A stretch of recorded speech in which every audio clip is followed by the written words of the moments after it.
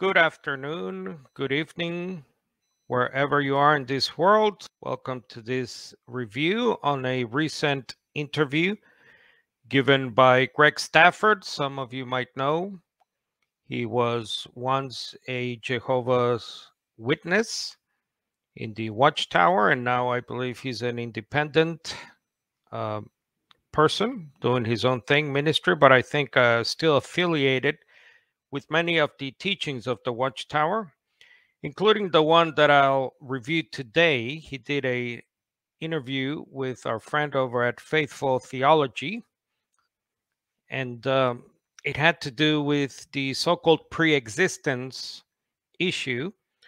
So most Christians, whether they're Trinitarians or non-Trinitarians or so-called Unitarians, believe that the Son of God, known to us as Jesus of Nazareth, the historical Jesus, had a pre-existence. In other words, as the Watchtower says, he had a pre-human existence. And Greg Stafford still holds to that belief, but he talked about a spirit-son Christology. And those are his words, spirit-son. So I'll play a couple of clips from this discussion, this interview he gave over the weekend over at Faithful Theology channel, and you'll find the link in the description. It was a good interview because Faithful had very good questions, I thought, although it needed many follow-ups to the questions just to clear up. But I think Greg is a good speaker. He's a good presenter. He's very clear, and he's well self-educated. He's a self-educated man, mainly with his theology and knowledge of the Bible. And Greg did a good job explaining how he understands the person we know as Jesus of Nazareth. So I'll play a few clips here, and then I'll give you some of my comments, my review. And I tried to have these clips as full as possible. In other words, not to cut too much out of it due to the time restraints that I have today. And I don't want to play the whole, 10 minutes, 20 minutes, but I believe I did capture most of what Greg said. And I hope he doesn't think I'm, doing a Fox News or CNN hit job here and just cutting and splicing things he did not say.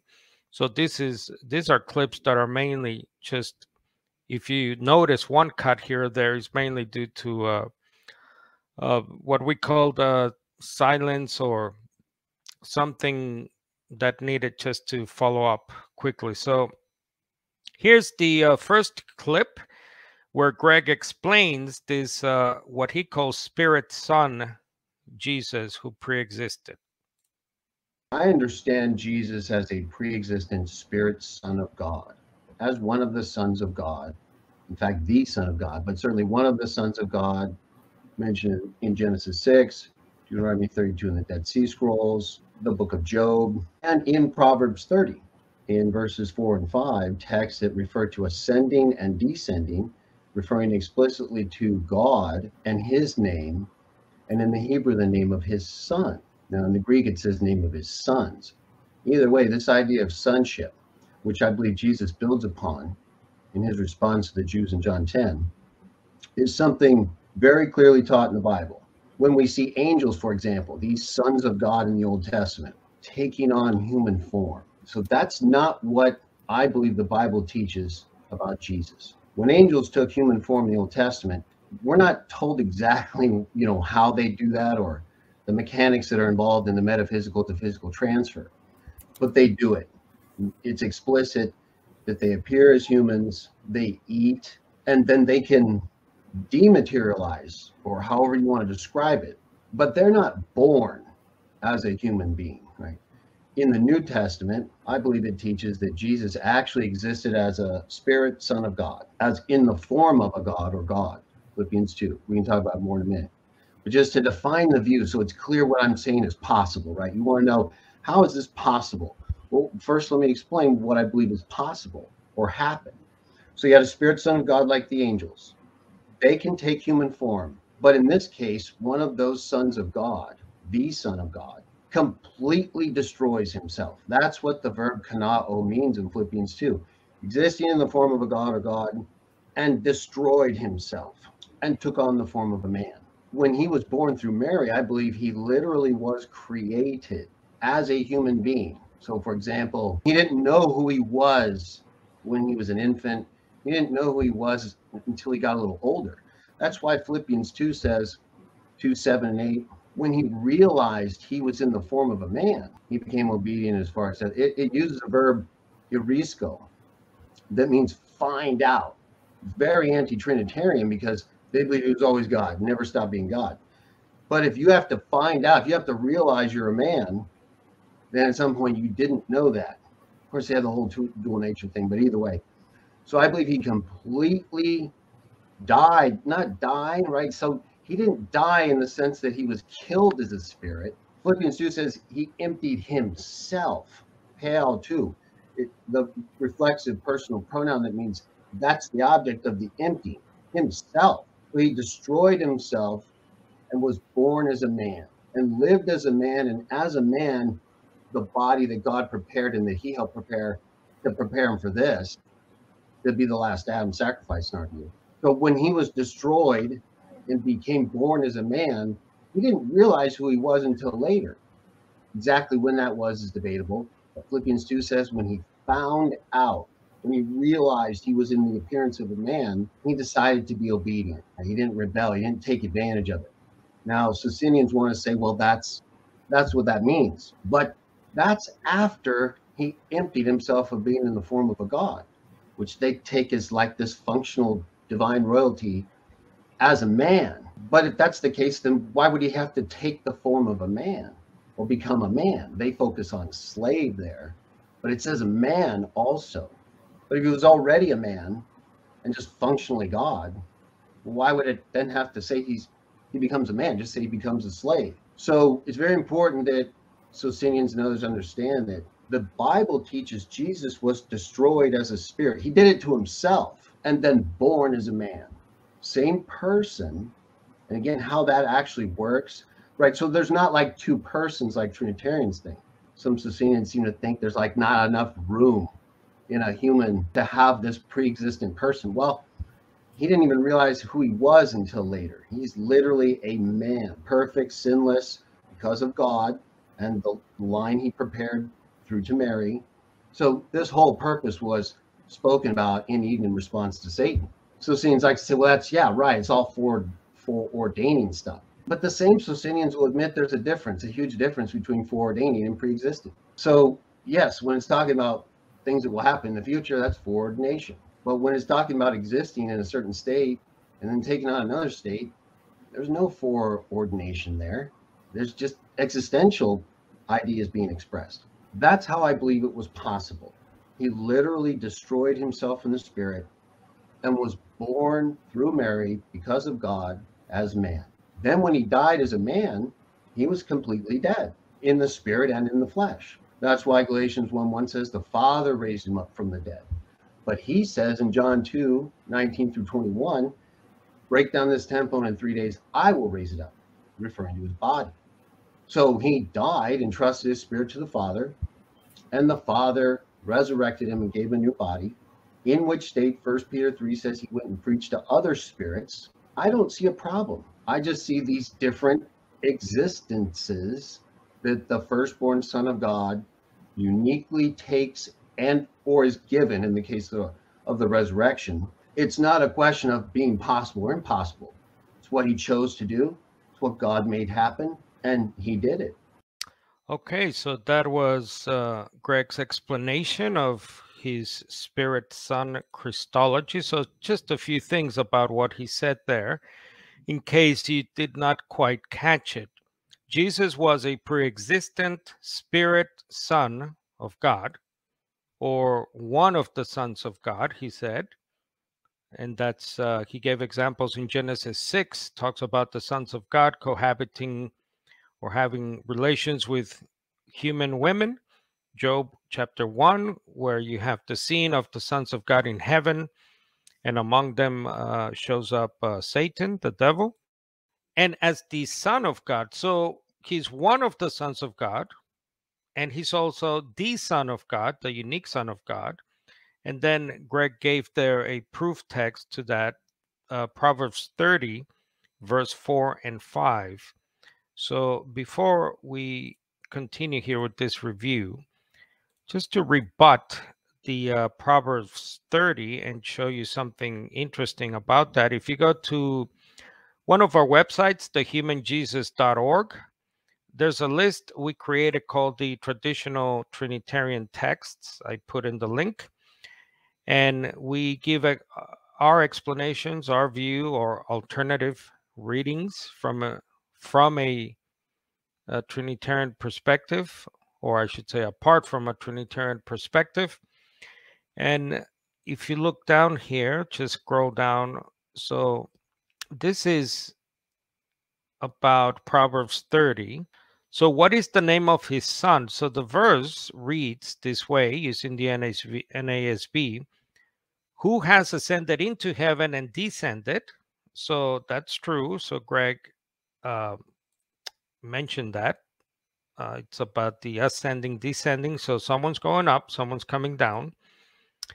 Who has gathered the wind in his fists? Who has wrapped the waters in his garment? Who has established all the ends of the earth? What is his name, or his son's name? So the subject there of the going up and down seems to be God. And then it says, what is his name? Surely you know. So one of the things we observe here is that even Trinitarian publications like the ESV Study Bible do not identify the Son there as Jesus. We have a quote there: the Christian reader naturally thinks of the Son of God, but the purpose of the words here is simply to say that no mere human being, whether Father or Son, has done these things, and that God is the Holy One, as it says in the previous verse 3, whose ways are high and exalted, infinitely greater than the understanding of men. So the verse is simply a contrast with God Almighty, the Holy One, with humans. And it has nothing to do with a pre-existent Son, as Greg is alleging here. But let's go on to what else he said. Now, this is the most interesting thing, or to many of us, sort of very aberrant thing Greg said in this whole interview. He believes Jesus completely destroyed himself. So that's the way Greg is translating that Greek word, kenoo, using the modern Greek pronunciation in Philippians 2:7. And he realized or found out, says Greg, that he was in the form of a man, translating another Greek word there, evrisko, I should say. So Greg is really going out on a limb here, because I have never come upon this type of interpretation for these words in these passages. So if you look at, again, any standard modern translation, who do have a Trinitarian bias towards this passage, for example, the NIV has in verse 6, Jesus was in very nature God. That's not what the Greek text says. The Greek simply says he was in the form of God. And the subject in this passage is the human Jesus, as verse 5 says. But Greg is translating the Greek word there, usually translated emptied, in verse 7. As you can see there, he emptied himself, taking the form of a bondservant, made in the likeness of man. So Greg is translating that Greek word as destroyed. And he points to one of the definitions of the Greek word kenoo, which can be used to mean destroyed, but obviously the context will tell you what the meaning of a word means. I mean, invariably, words have different meanings. Most words have different meanings. Here's a good example. In English, if I were to say, I'm shot, S-H-O-T, shot, you might think, oh, no, someone shot you with a gun. Or you could mean, as a euphemism or a English idiom, I'm shot, as in I'm done, I'm tired, you know. So the word shot can have different meanings or even different definitions if you look it up. So Greg is I mean, I was amazed when I heard him say this, and he said it a few times. Jesus completely died, yet not died in the sense of killed in the spirit. He emptied himself. So there he's actually translating that Greek word properly. And then he says, but that means he destroyed himself and was born as a man. I'll come back to that, as a man. That is used a lot by people who believe Jesus had a literal preexistence as a man and lived as a man in the body God prepared for him. It's very important for Socinians. He means people like me, I guess, although I don't share everything Socinians believed. And by Socinians, Greg Stafford is pointing to the movement that began in the 16th, 17th century Europe, started by the Socini uncle and nephew couple from Italy and the so-called Polish Brethren. But we do not, at least Restoration Fellowship, the ministry I work for, we do not hold to everything Socinian. For example, we differ on the virgin birth. I believe many Socinians denied the virgin birth.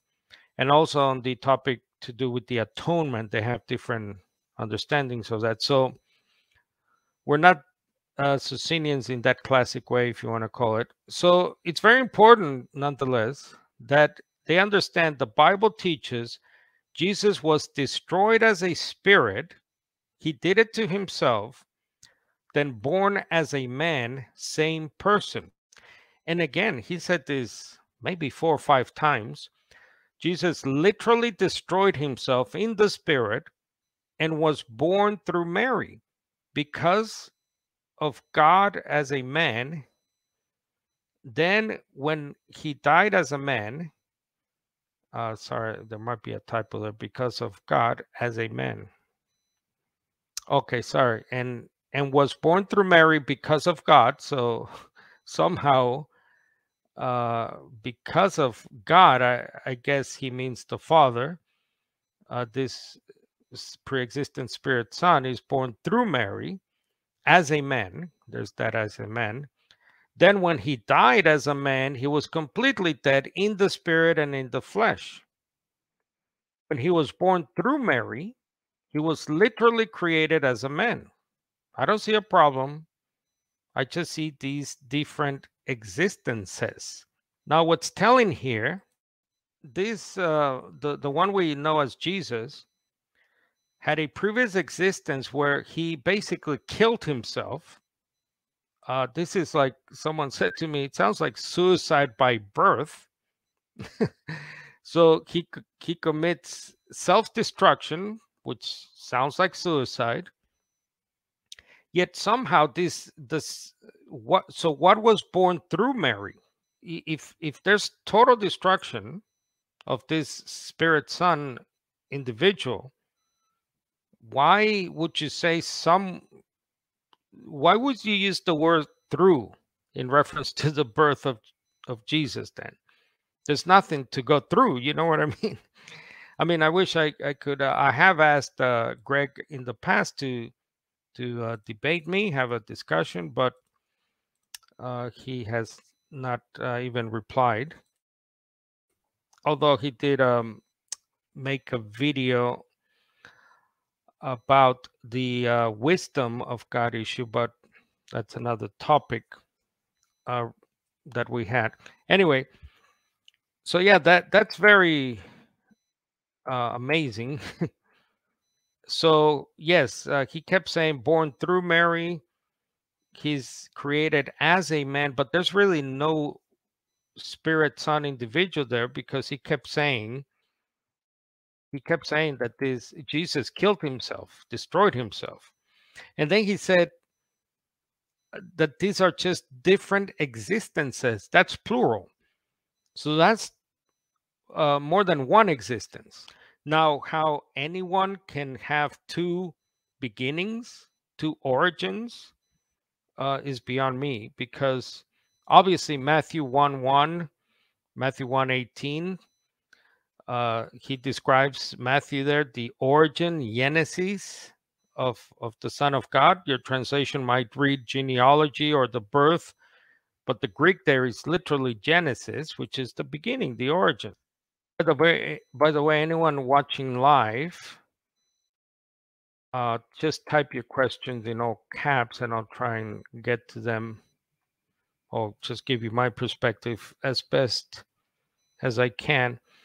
Okay, let's go to another clip here from this discussion, where Greg talks about what he called the irrefutable pre-existent texts, and they're found in John chapter 8. You know, Abraham, your father, the one you're talking about, he rejoiced when he saw my day, and he saw it and he was glad. You might say, right in John 7, that Jesus says, the things I taught are mine, I learned from the Father. Maybe a Socinian could say, well, yeah, the Father told him that's what happened. Father told him about how Abraham rejoiced. Now that you're my manifested revelatory plan, back then, Abraham, the one you're going to go talk about, he rejoiced when he saw you. But you could argue that way. It's possible in John 7. But look at what they say in response. How did you see Abraham? It doesn't mean the Jews are always right, but follow me here. How did you see Abraham? You're not even 50 years old. Now, at this point, Jesus could say, well, I'm not talking about, me literally seeing him. Obviously, right. I'm not 50 yet. Good point there. But my Father told me, right? I told you guys earlier in John 7, Father taught me all these things. So he told me about Abraham.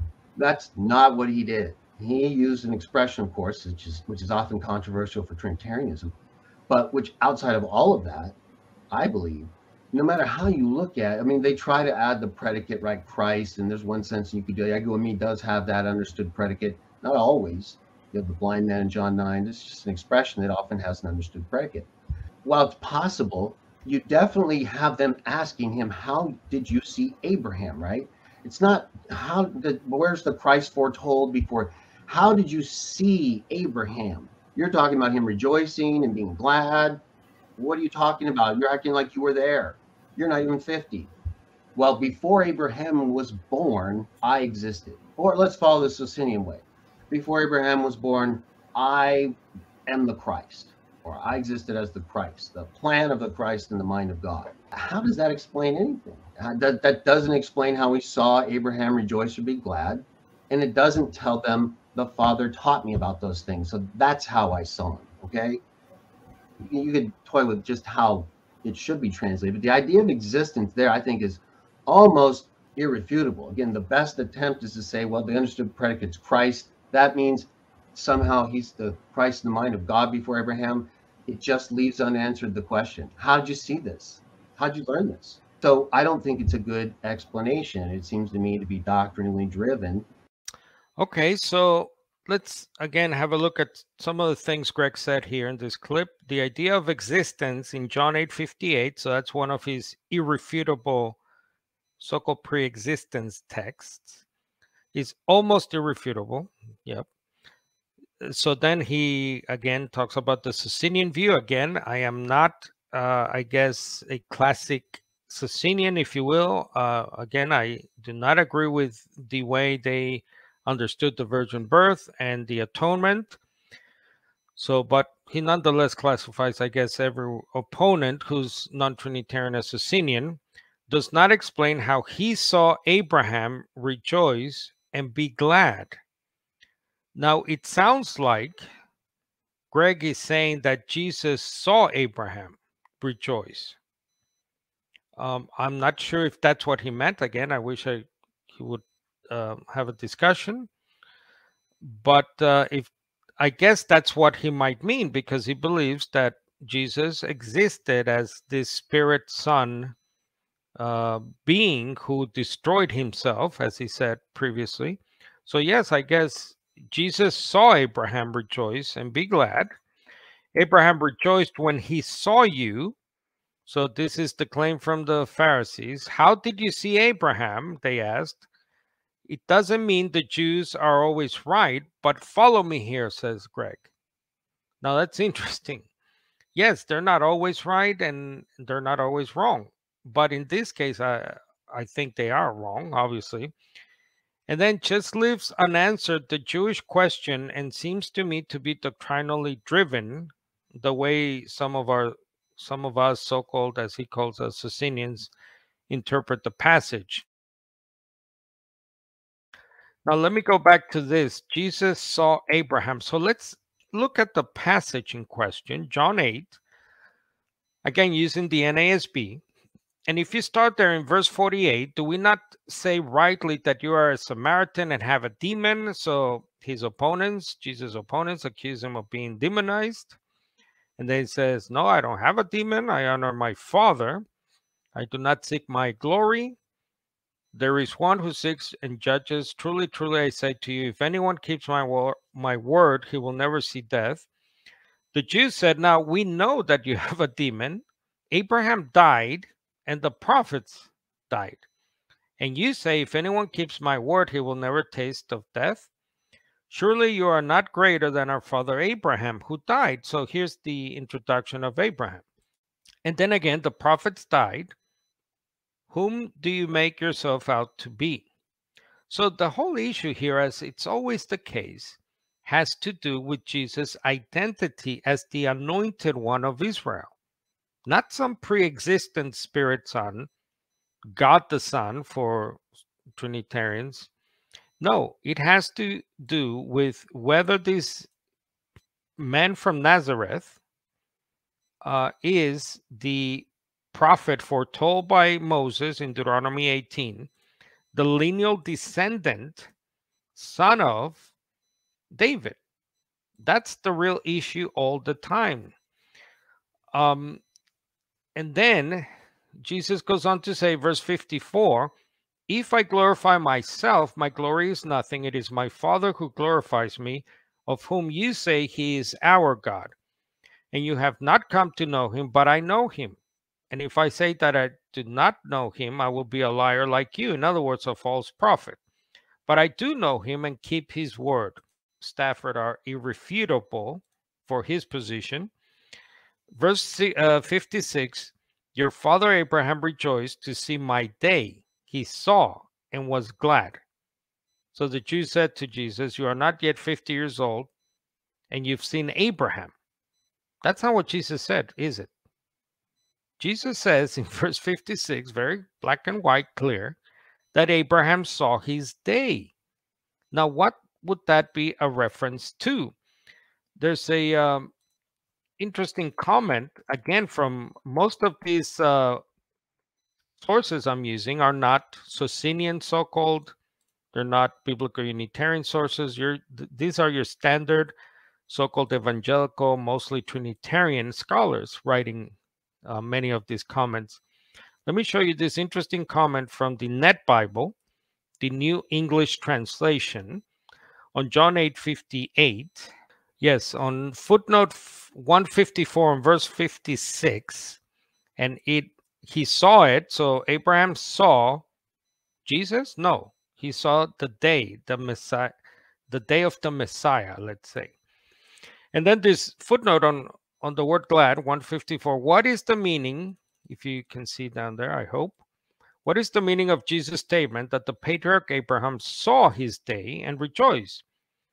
The use of past tenses would seem to refer to something that occurred during the patriarch's lifetime. Now, the commentators here note a rabbinic source called Genesis Rabbah, or a commentary on the book of Genesis from Jews. I'm not sure how old this might be, but And it states that Rabbi Akiva, a famous rabbinic figure in Judaism, in a debate with another rabbi, held that Abraham had been shown not this world only, but the world to come. This would include the days of the Messiah. Okay, so that's very interesting. So what did Abraham see? Well, he saw the coming of the kingdom, otherwise known as the world to come, or the age to come, as the Tanakh, the Old Testament, calls it. So that's what Abraham saw, not who Abraham saw. So when Greg Stafford says that we are doctrinally driven, well, I would ask him, isn't this his doctrine that he shares with others? That's true. That Jesus literally saw Abraham because Jesus was there as a spirit son who destroyed himself, as he said, or killed himself, really, to become, or to reappear, I guess, as. So that is that interesting section there. Now let's go to another clip here. And this has to do with the wisdom of God in Proverbs 8. Many of you are familiar with this passage, where wisdom, Sophia in Greek, is presented as a woman, as a she. And it says that wisdom is with God, and in the beginning, wisdom came about, and so on. So let's see what he says about this. I think, based on what the Bible says, presentation of Jesus, Proverbs 8:2, right? We talked about references of where Jesus talks about pre-existence. Well, what does he say in Luke and Matthew? I, the wisdom of God, am sending you forth among these people and this and that. Some of you, they're going to do this and that. Right? In one account, it says the wisdom of God says this. In the other account, he says it. In the Diatasteron, the combined gospel account, basically, of the 2nd or 3rd century, it says, it combines those accounts and has Jesus saying, I, the wisdom of God, just like Proverbs 8, right? I, wisdom. Not only that, though, you not only have that, in my opinion, direct synoptic gospel identification of Jesus as the wisdom of God, which in the context of their knowledge of Proverbs and the Book of Wisdom and other wisdom literature, that presented this, I believe, actual personal entity of wisdom, not God's wisdom, right? Because then God wouldn't have had wisdom according to the Greek translation at one point. And even the early church didn't fully embrace a non-personal view of that text. But I would say the synoptics also refer to Micah 5 when they give the birth, the nativity accounts.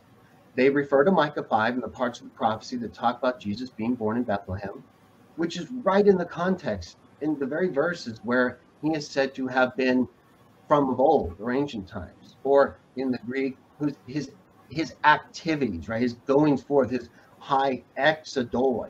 And the only other time that term occurs in the Greek Septuagint is in Proverbs 8:35, where wisdom's activities or goings forth are described prior to all things being made. So I believe that text speaks to preexistence, connects with wisdom in Proverbs 8, which speaks to preexistence, which connects to the synoptic gospel's identification of Jesus' wisdom. I don't see how you can't have preexistence by quoting Micah 5 and by identifying Jesus' wisdom, which couldn't, I think, be done without understanding Proverbs 8. Those texts, right? Proverbs 8 says that wisdom was created, katizo in the Greek, kana in the Hebrew. Kana frequently means create, right? Just like when Eve says, I created a child with the help of Ja'ol, in my view, right? Talking about Cain. Yes, it can mean possessed or by, but again, context. These terms can mean a lot of things, like hypostases, if we get to Hebrews 1:3. But what is being talked about there and then there? So in Genesis, where Eve talks about Cain, clearly we're talking about birth, right? The birthing of Cain, the creation of a child. Well, in Proverbs 8, that's exactly what we're talking about. The beginning of God's way, created as, or begotten as the beginning of his way. Both verbs are used, ganao and katizo. And then other Hebrew and Greek verbs are used to describe this knitting together or being made prior to all things and existing as a child in God's presence. right? Kind of like, in my view, the things Jesus talks about in John 17, the glory I had with you before the world was. That's clearly what is talked about in Proverbs 8, if you understand that as a personal account of activity between an existing being, wisdom, and Jah, who created wisdom. So I do think that he's number one. He's the very first thing God created or begot. I don't see him as a difference in terms of coming into existence. I do understand a difference procedurally, right? Cain was born, Adam was created. But in terms of a start to life, right? So I see Jesus as the beginning, right? He's literally called that in Proverbs, created as the beginning, arche, Reshit. Same thing in Revelation 3, the arche, and I believe that should be beginning, but even if you take, he's still the arche. So this term used in Micah 5 also, after he was made, or her, it's not meant to be a gender thing in metaphysics. Okay, so let's review some of that. Greg Stafford says, Jesus says, I, the wisdom of God. I'm not sure. I didn't pick up the source for that quote, but obviously in the New Testament, as far as I know, Jesus never says that. Now, we obviously understand that Jesus is what wisdom became. In other words, Paul, I think the letter to the Corinthians says that Jesus has become the wisdom of God for us. Yes, Jesus now is identified with all those qualities of God. And wisdom, word, even the Spirit, right? He's the Spirit of Christ is synonymous many times with the Spirit of God, because he takes upon his person, let's say, all those things that the God has lovingly bestowed on him as his obedient son. So now he's the word of, how do we say it? Jesus is now the word of God on 2 feet, you know. He's the wisdom of God. He's everything. All those qualities can now be seen in and through the Son of God. Then Greg talked about the birthing of wisdom, like Cain in Genesis, and wisdom now existing as a child in God's presence. If you notice there in the clip, if you go back and listen to what he said, he carefully said that this is not to Greg Stafford, Proverbs 8 is not about the wisdom of God as such. So he said that because obviously when you say that wisdom was birthed and wisdom is a literal child who is the Spirit Son Jesus, then you're saying that the wisdom of God had a beginning. But obviously God is eternal. It's God's wisdom, God's word. These are all eternal qualities that pertain to God himself, who's eternal, God the Father. So he carefully distinguished there between this figure of Sophia, a woman, wisdom portrayed as a woman, and as having a beginning. The Lord possessed me at the beginning of his way, before his works of old. From everlasting I was established. So obviously this is typical Hebraic way of speaking about a quality of God as if it's a person or personification of one of the qualities of God. So it's interesting that Greg has to suit his understanding. He has to say that Proverbs 8 is not about the wisdom of God as such, because how can we say at some point then God did not have a wisdom if he's reading this so literally? And so that's a big problem there. After he was made, or her, said Greg, it's not meant to be a gender thing. It's metaphysics. Again, he has a big problem here, because wisdom, once again, is described as a woman very clearly throughout this text. If you keep reading Proverbs chapter 9, Proverbs 10, wisdom is a her, is a she, a woman. So obviously, grammatical gender should not be confused with an actual biological person as well, especially when you're dealing with personification. Speaking of a thing, or in this case, a quality of God, wisdom, as if it is a person. Now, some time ago, we had a brief comment exchange, Greg and I, due to one of his videos. I posted a comment about it regarding this topic on wisdom. And let me just play you there my reply to the way he sort of twisted what we mean by personification and how this Proverbs 8 should be understood. So let me play you here my answer, which all these videos, most of these videos you can find on this YouTube channel or the mother YouTube channel, Restoration Fellowship. So let me play you this. Hi everyone, Carlos here. Just a quick video responding to this video from Greg Stafford I was just notified about, where he addresses comments that some of us so-called Socinians left on one of his videos. And this is the video, Sam Shamoun's complete collapse over the personification of wisdom. So I had left a comment myself that you can scroll down and see and read. But I noticed that Greg left out the last comment I left. I'm not sure if he did not see it, just ignored it. But here it is. This is the last comment I left.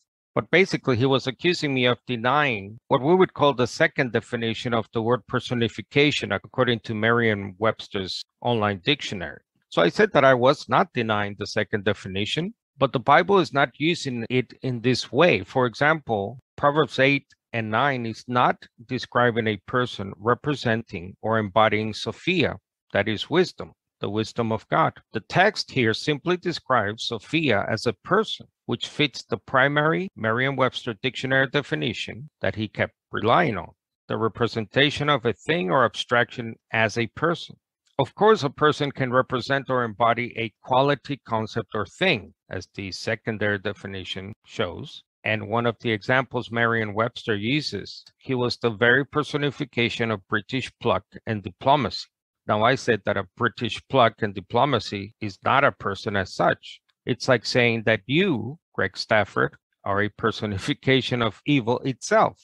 But Stafford seems to continue to insist that the Proverbs writer is using the secondary definition, there, the second bullet point of the word personification. So I think we could rightly say Jesus was the very personification of the word and wisdom of God when he was here alive on earth, not before he was begotten, that is, procreated in the womb of his mother, according to the virgin birth account of Matthew and Luke. That's not what the Proverbs writer is saying in Proverbs 8. It's not describing an already existing person representing this quality known as wisdom. Now, the fact that those qualities we find mentioned and described as persons, like wisdom in the Old Testament, are now to be found in the human person of Jesus is a conclusion that even many notable Trinitarian scholars, who obviously hold to a similar literal preexistence view as many non-Trinitarians like Stafford, have come to. For example, the noted German scholar Karl Joseph Kuschel, Jesus was God's wisdom in person, but not a personified, hypostatized, that is, an actual pre-existent figure alongside God, which is what Greg insists is happening in Proverbs 8, that Jesus was already existing as an actual self, a person who Stafford and others call a God, and that this little g God was representing this quality known as wisdom. That's just not what Proverbs 8 says. Another Trinitarian scholar here, who holds obviously to a literal preexistence similar to Stafford, what a wisdom word Christology claims is that Jesus is the person, individual, whom God's word became. Even to speak of the incarnation of the Son of God can be misleading, unless the Son Christology of John is seen as it was probably intended, as an expression of the same wisdom word Christology. So once again, we can rightly say that Jesus is what the Word, what the wisdom, even throw in there the glory of God became, not the other way around. The Old Testament does not believe that there was already a pre-existent Jesus, pre-existent Son, or a little g God running around representing the qualities of the one God that the Jews know as Yahweh or Jehovah, and who the New Testament writers called the Father of our Lord Jesus, the Messiah.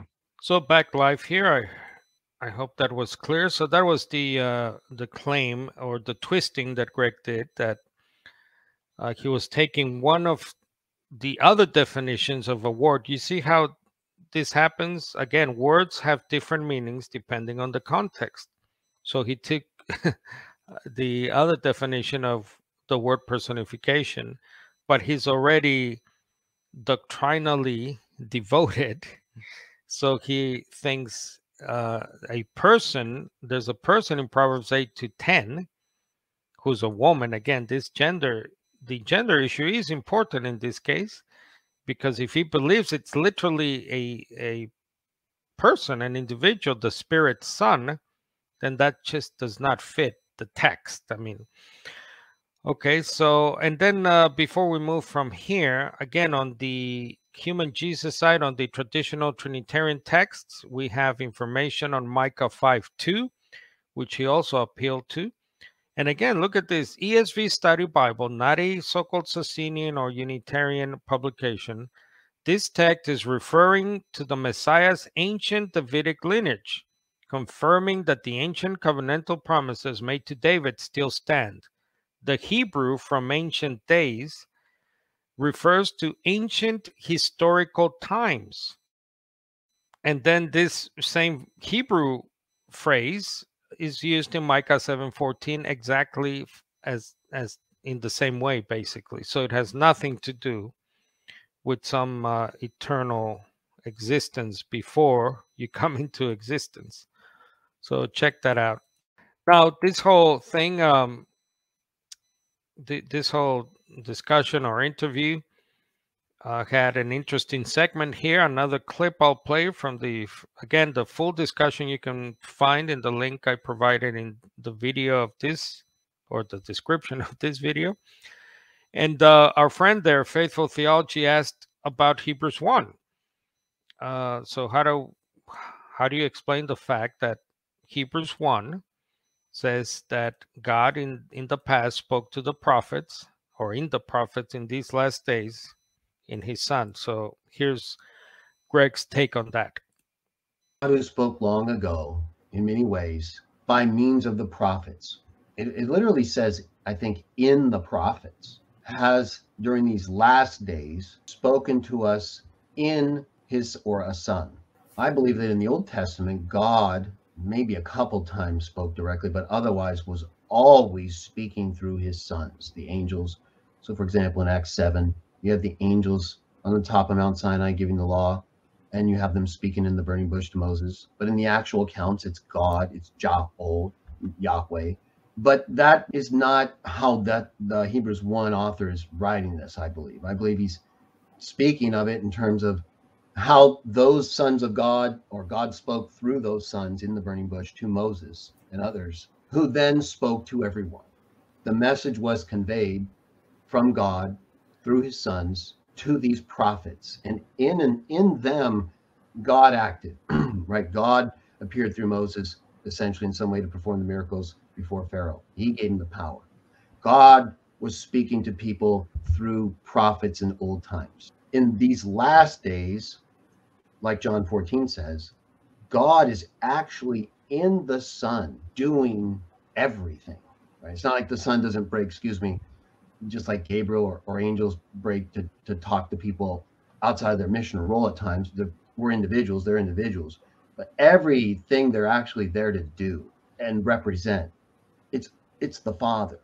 So in the old times, prophets, imperfect men, powerful figures, faithful men, but nothing like a perfect son. Nothing even like Adam, really. Well, I guess like him, but without sin is a big difference. I believe he's talking about how he spoke to people through prophets after the message was delivered by him through his sons. And then in the same way, he spoke to the Son directly as one of those sons who became a man. It's a little bit different. Those prophets didn't do any of that stuff. They were humans who were chosen by God after they were born. The Son was actually sent by God. He says this over and over, right? I came from above. I'm from here. I'm not from here. I'm from above.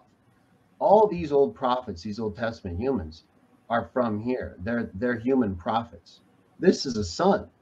This is someone I believe the author of Hebrews is saying is different.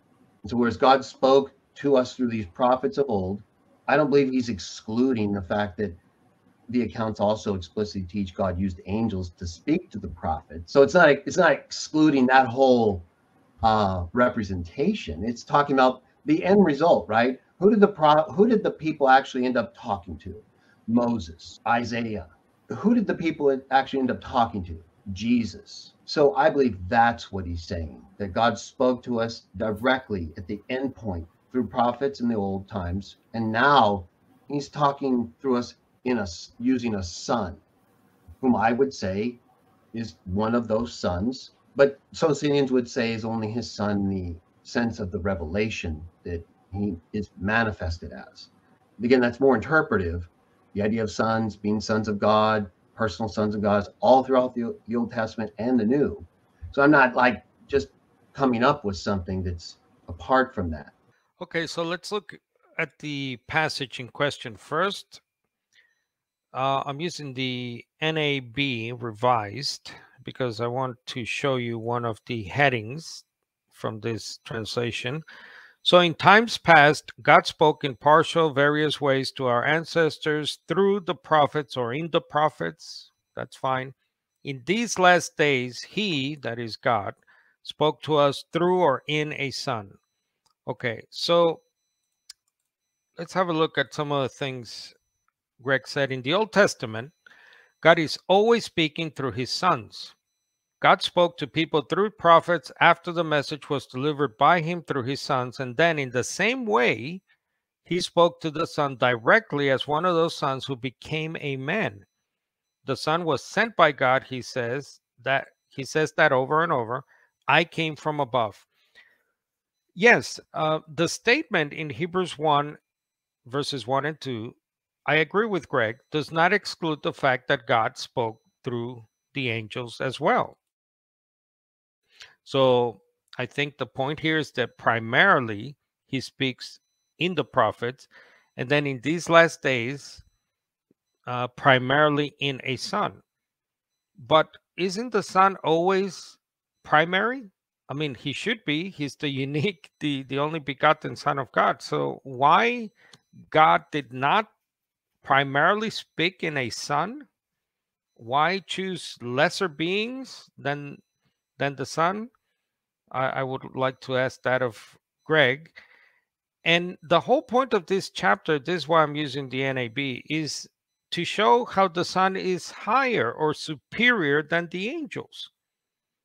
For to which of the angels did God ever say, "You are my son, this day I have begotten you"? Or again, "I will be a father to him, he shall be a son to me"? So if Jesus preexisted as one of the sons of God, that's what Greg said. He pointed to Genesis 6, Job 1. So he was an angel. So, and then he said, but he was the Son of God. Okay, so he's a very special angel, the angel. Now, my question would be, how do you explain Hebrews 1, verse 5? I'm sure Greg has an explanation somewhere, but in this discussion, again, it needed a follow-up. But the fact is that the whole chapter of Hebrews 1 is exactly to prove what Greg is trying to disprove, that Jesus was actually not an angel. So he's trying to dispel the notion that Jesus was not an angel, Greg. But this chapter clearly is showing you that he was not an angel. Again, to which angel, that's Psalm 2:7, did God ever say, "You are my procreated son," to no angel? And I'm not sure if Greg still believes the Archangel Michael interpretation of his former JW days, but an archangel obviously is still an angel. And then he says that the son became a man. Nowhere do you see that. Nowhere do you find that. There's no verse. There's no passage saying that the man Jesus, the one we know as Jesus of Nazareth, is the result of a becoming by another, from another state. And again, I don't understand, because Greg started by saying, as I showed you, detailing his spirit son Christology. And he said that this being, spirit son being, killed himself, destroyed himself. So when he goes on to talk about becoming man and things like that, well, there's nothing there to become because there's no being. So again, these are a lot of questions that are happening here. And then it says the son was sent by God. Well, that's typical prophetic way of speaking. John the Baptist was sent. You read that in the beginning of, for example, the Gospel of Mark, in John as well. The prophets are sent. So that does not mean they're literally sent from a location where they previously existed or previously lived. It simply means a commissioning, sent. And yes, Jesus does say, "I came from above." He even says, "I came down from heaven" in John chapter 6. But obviously, the language in John chapter 6 is not to be taken literal, or else you'll end up like the Pharisees, thinking Jesus is teaching some kind of cannibalistic ritual. Because he says, "I'm the flesh or the bread that came down out of heaven." I came down out of heaven. As flesh, as literal bread?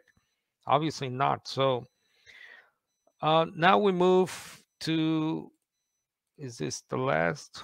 Yes, one of the last sections. So again, this is from a review from this interview discussion that was had a couple of days ago over at Faithful Theology's channel. And now he's asked Greg why the Gospel of John is so different than the other Gospels. And I want to point some things out, he said here. I believe he is different, and there's a good reason. Now, as I did say, though, I do believe the synoptics provide evidence, connections with Micah 5, Proverbs 8, that would entail, I believe, proof of preexistence. But I do believe John is different because, well, look at him, right? He's Jesus' beloved disciple, number one. He got the revelation of divine information that Jesus received from God. He's the only one who calls him the Word, halagos, right? None of the other synoptic writers do that. So when Socinians want to say, well, only John explicitly has Jesus claiming preexistence. Again, I deny that based on him claiming to be wisdom in the synoptics, but it's a little different in John. That's true. It's more explicit, more repeated. But John's the only one that actually calls him the Word. So Socinians make a big deal about that he's the Word of God, right? He's the impersonal Word, spoken Word of God. Well, only John says that. So does that somehow make that not true? No, of course not. John's the only one that says God is love. Does that mean it's not true? No. Do Socinians believe John is inspired and have equal authority with the synoptics? Yes. So what is the question really designed to do? I guess minimize the source material for pre-existent evidence in the New Testament, but I think it ignores some I've mentioned. But John did get the most information, I believe, right? He got this revelation that we have that presents Jesus in ways far beyond what else we read in the New Testament. So he's got this fuller understanding for sure of who Jesus is, the authority he has, right? He's on God's throne. He's receiving divine revelations, right? So he's not God in the ultimate sense. He's functioning as a messenger, as I believe an archangel. So I believe the answer to your question is that John was not only Jesus' closest disciple, not only loved him the most close to him, but he got the revelation that had more information than anybody else. And I believe he got the revelation before he wrote his gospel. Otherwise, how would he have known that his name was the Word of God? Revelation 19:13, which I believe again proves that the word is not a description of an impersonal abstraction, right? A word, like you speak a word, but it's a name. It's literally called the name he has. It's presented as a person revelation with that name. But then John uses that name in John 1:1 for his existence in the beginning with God. So if the word is a name he got by revelation of an actually existing figure, right? He's on the horse, he's got the crown. Why would he then use that term, that name for an actually existing person he got in Revelation for anything else? When he's talking about this being who was with God, that corresponds to what Jesus says about him being wisdom, with wisdom pre-existing. Now he's got the new name Word of God, Word. So to me, that explains why in John you don't get him using wisdom, which you do get in Matthew and Luke. So that's why I believe John is different. Most scholars, most commentaries, dictionaries of biblical studies will tell you wisdom and word are synonymous things in the Jewish understanding, in the Hebraic understanding. So when prophets talk about the wisdom of God, they invariably mean, or can mean, the word of God, because the words of God are wisdom, of course. And it reminds us of Jesus himself when he says, the words I speak are spirit as well. So word, wisdom, spirit, all synonymous things. So he's again, Greg, making this distinction without a difference. So, but one thing I want to focus on and in this clip is something I have never come upon. So Greg says that John the Apostle got the revelation. By that he means the book of Revelation, the Apocalypse.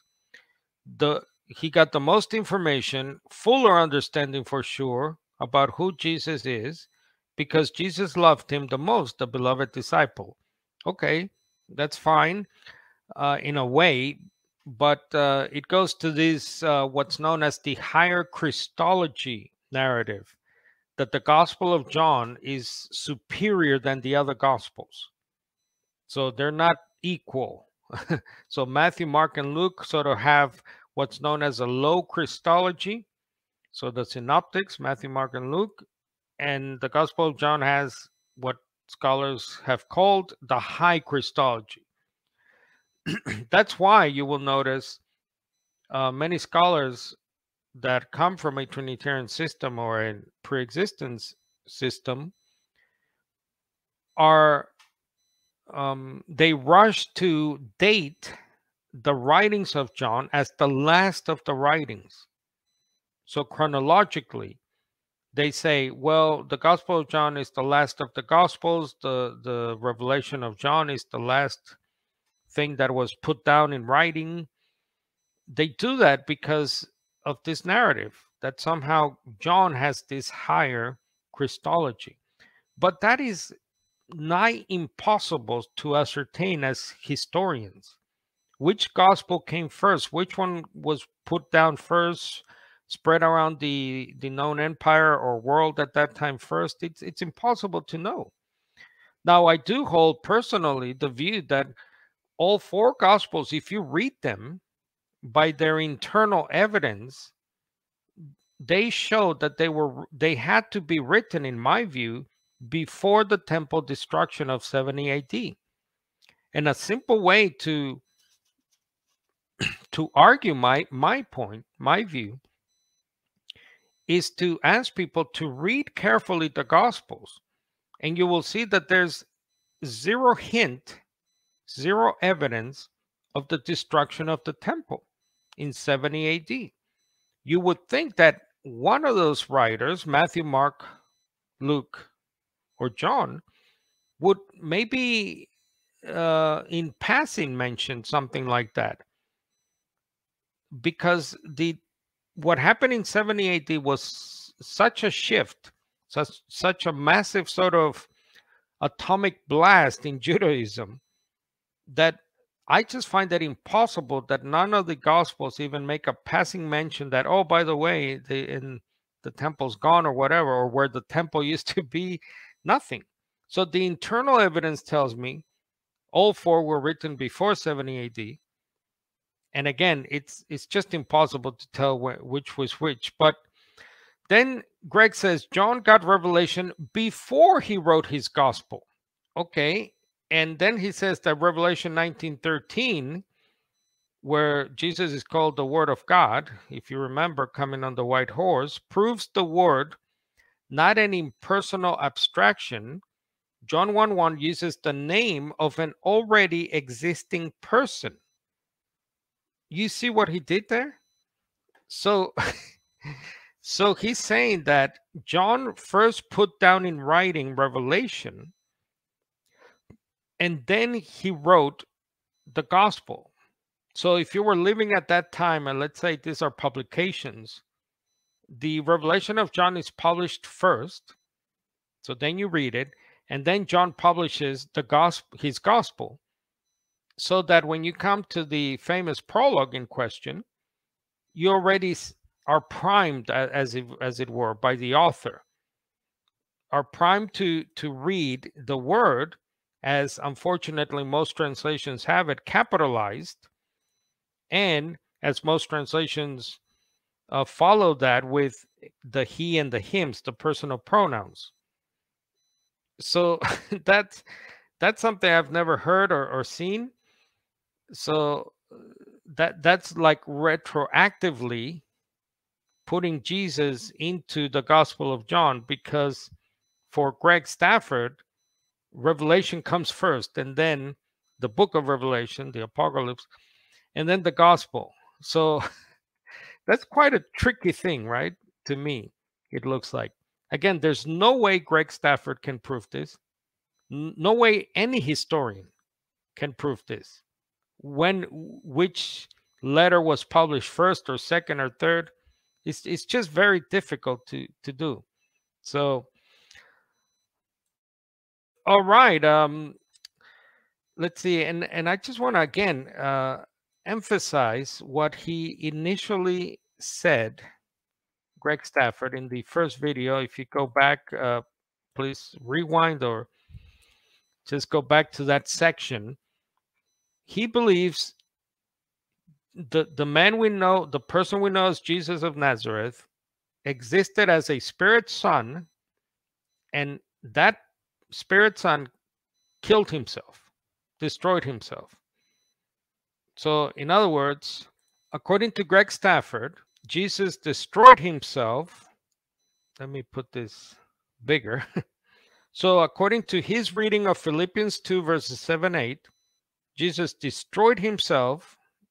So, this pre-existent spirit son killed himself, and then found out or realized he was in the form of a man. That's what Paul is saying to Greg Stafford in Philippians 2, verses 7 and 8.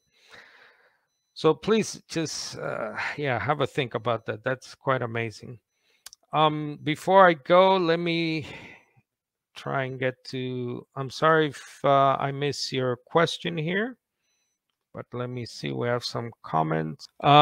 Lady True, I'm grateful you had this review, because I did have a few questions that I think you're getting to. Thanks there. And you had one comment here. Does John 17:5 explain Luke 24:26? Since Jesus disclosed to his disciples he had to suffer to enter his glory, kind of redundant if he was already there, or if he was already God. Yeah, it's an interesting point, the connection there. If you'd like to see, I think that, yeah, that works, because if you read John 17 in context, once again, context is king, you will see that the glory that Jesus asks for, he goes on to say, actually, in John 17, actually, let me show you that. It's hotly debated. So he's asking for a glory he had with the Father in verse 5. But then if you keep reading, I pray not only for them, but also for those who will believe in me through their word, so that they may all be one, as you, Father, are in me, I in you, that they also may be in us, that the world may believe that you sent me. And I have given them the glory you gave me. Well, wait a minute. Didn't he just pray to get that glory back in verse 5? And then he goes on to say, I in them, you in me, that they may be brought to perfection as one, that the world may know that you sent me, that you loved them as you loved me. Father, they are your gift to me. I wish that they are, that where I am, they also may be. Why? So that they may see my glory that you gave me. So the point here is that twice after Jesus says what he says in verse 5, he says he's already been given the glory. Well, obviously not. He hadn't been glorified yet. If by glory we're understanding perhaps resurrection, Jesus is talking about here, his exaltation, coming out of the grave as the new glorified man. So obviously this language you have to handle with care. It's not straightforward, as straightforward, I should say, as we think. Let's see, one more comment here. Why don't you set up a debate with Arians? Actually, yes, I have debated people we might call Arians. I debated a binitarian. Not sure if that classifies as an Arian. But you can find all my debates on the YouTube channel. Just use the search tab, the search function in the YouTube channel, RF or this one. Joseph Miller, debate Stafford Carlos on preexistence. Again, I said it earlier, perhaps you weren't listening. I have reached out to Greg for many years, and I just stopped because he just ignores you. He only answered that answer I showed with the video on wisdom. We just exchanged comments, brief comments, and then he just ignored my request. So I have tried. So Lady True says, hold on. Common sense Christianity, John 17:22, future believers get the same glory. They are not born yet. It's glory in prospect. Yes, that's a good way of putting it. John is you have to be, again, careful with the Gospel of John. Jesus says things like, you have eternal life, and that is life of the age to come. In other words, he's telling you, you are in the kingdom, you have the kingdom, you have immortality. Well, is that true? Obviously not. So there's a present quality of Christian living, if you will, that is said to be with us now, but obviously, we don't have it yet. All right, so I'll leave it at that. I hope this helped, and I'll just leave you with this video I did in answer to a challenge Greg put forth in this discussion, in this interview, and I hope I meet the challenge he asked for here. So thanks for watching, and hope this helps. I don't know, where does the Bible say Jesus pre-existed? Just anywhere. It's very clear where. John 1:15 and 1:30. John says, one coming after me, right? Because they're all looking at John, and he's doing all this stuff, and John was born before Jesus as a man. So John says, there's one coming after me who's better than me because he was before me. How could that be? If John was born before Jesus as a man, and John is saying this person who was born after me actually existed before me, so he's superior to me. I have never had a Socinian explain that to me, and I presented it several times, and there's just no answer. It kind of gets weird, but I'm open to anybody who can tell me exactly how John could believe Jesus existed before him when he was actually born before Jesus. So you have John 1:15. One paraphrase reads, "The one who is coming after me is greater than I am because he was living before I was even born." And some translations read, "The one who is coming after me ranks ahead of me because he existed before me. And again, after me comes a man who ranks above me because he existed before me." So these are sayings by John the Baptist. He's believed to have been at least 6 months older than him.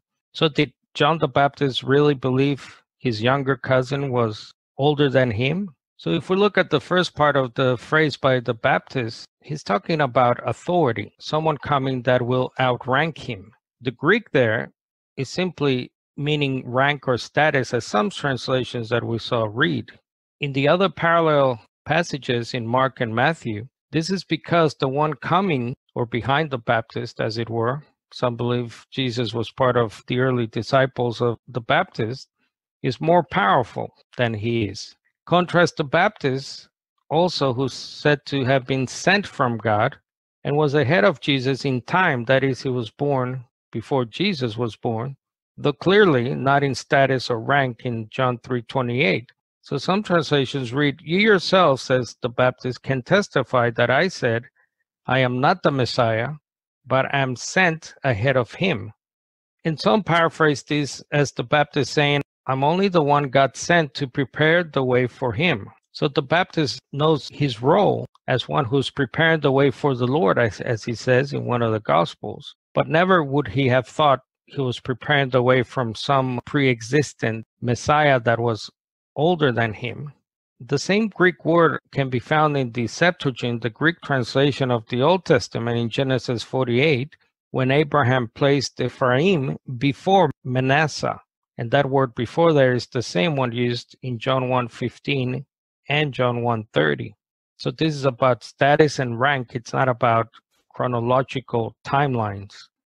So in John 1:30 again, "A man who was before me," he says. Now I'll show you here a couple of ways to understand this, apart from a literal preexistence, as if the Baptist is talking about a being that somehow existed before the Baptist was born. So one way of looking at this is through the lens of preeminence or chiefdom that is emphasized once again. This man, this human being who was before me, as he had previously said, is greater than him because he outranks him. So this would be a tautology. Another way of looking at it is through the chronological timeline, but as a prophetic promise that has been fulfilled. So what was foretold, foreknown about the Messiah, that he would be the seed of the woman all the way back in Genesis 3, and the prophet Micah talking about his origins are from old, it could simply mean that this figure, this Messiah figure that the Baptist was preparing the way for,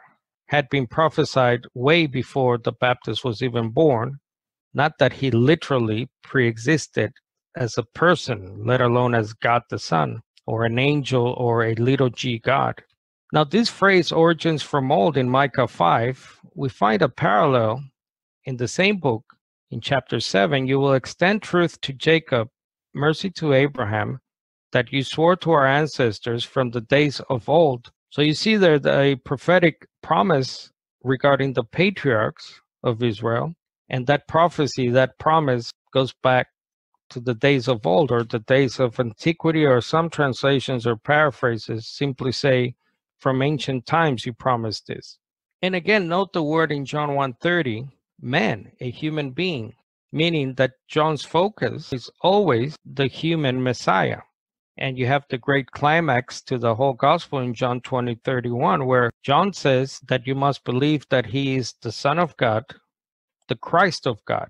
And in order to be a Messiah figure, you have to be a human being. God the Son or an angel or whatever cannot be said to be a legitimate anointed descendant of David, let alone a mediator for humanity.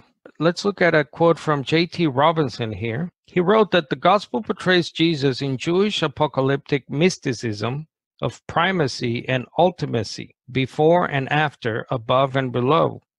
For what's here is a greater than Solomon or Moses, than Jacob or Abraham, and so must be recognized as being before them and above them, and indeed before all and above all. But what is here is a man who has been given an authority as the authentic Son of Man, reaching back to the very beginning of God's purpose and extending to its end. And then you can compare that to his allusion to Daniel 7, the Son of Man figure. Even the most exalted Johannine affirmations of timeless preexistence and heavenly ascendancy are made not to question his humanity, but to enhance it. In fact, says Robinson, when the Baptist reiterates the assertion of Jesus' priority in John 1:30, he adds the word a male or a man. To say that Jesus is before him, before the Baptist, is not to lift him out of the ranks of humanity, but to assert his unconditional precedence. To take such statements at the level of flesh, to imply, as the Jews interpret him, that at less than 50 years old, Jesus is claiming to have lived on this earth before Abraham, is to be as crass as Nicodemus, who understands rebirth as an old man entering his mother's womb a second time.